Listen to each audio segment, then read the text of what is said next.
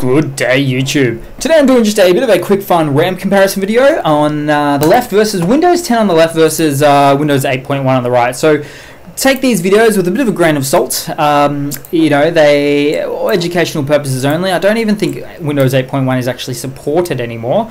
But we'll have a look anyway. So jumping up, so the CPU idling out for Windows 10. Doesn't really want to do that for Windows 8.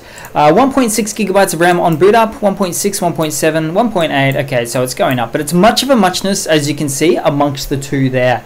They are basically the same operating system. Windows 10 is a little bit easier to use in mine and most people's opinions, but that's pretty much it, guys. Much of a muchness. We are 0.1 less right now, so it is changing as we speak about these things.